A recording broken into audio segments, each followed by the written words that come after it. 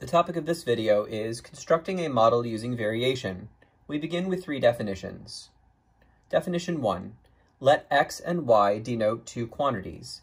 Then y varies directly with x, or, said another way, y is directly proportional to x, if there is a non-zero constant k such that y equals kx.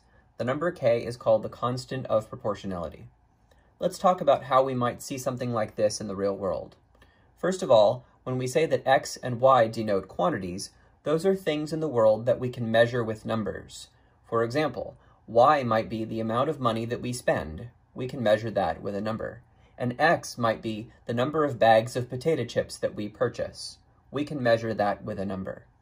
In fact, we can write a variation equation involving that situation. For example, if y is the amount of money spent, if k is the price per bag of chips, and if x is the number of bags of chips, then y equals kx. Money spent equals price per bag times number of bags.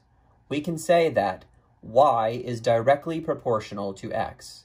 The amount of money that you spend is directly proportional to the number of bags of chips you purchase. All right, next definition. Let x and y denote two quantities. Then y varies inversely with x, or said another way, y is inversely proportional to x, if there is a non-zero constant k such that y equals k divided by x. The number k is still called the constant of proportionality. Okay, let's think about a real-world example of this type of variation. Let's say you're taking a trip. We'll let y represent the time to get to your destination, k will represent the distance that you have to travel, and x represents the speed at which you get there. Those three things are all quantities. They can all be measured with numbers. And specifically, y equals k over x. The time it takes to get to your destination is equal to the distance divided by the speed. We can say the travel time is inversely proportional to the speed. In other words, the faster you go, the less time it takes. The slower you go, the more time it takes.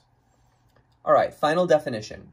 When a variable quantity q is proportional to two or more other variables, we say that q varies jointly with these quantities.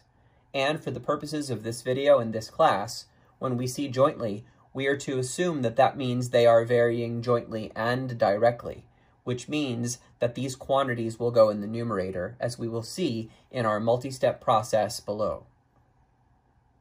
All right, so now we're going to look at a 6-step process for creating a variation model. A model using variation relates two or more quantities or expressions.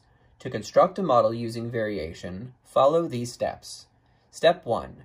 Write the quantity or expression that varies, followed by an equals sign. Step 2.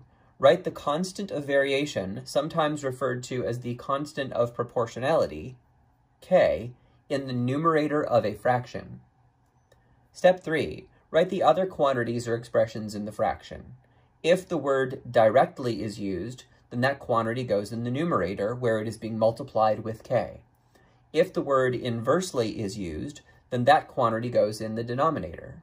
If the word jointly is used, then it will be followed by two or more quantities, and they both or all are going to go in the numerator where they are multiplying k. Step 4. If necessary, replace an empty denominator with a 1. Now, some problems will be done at the end of these 4 steps, but others require you to go further. Step 5.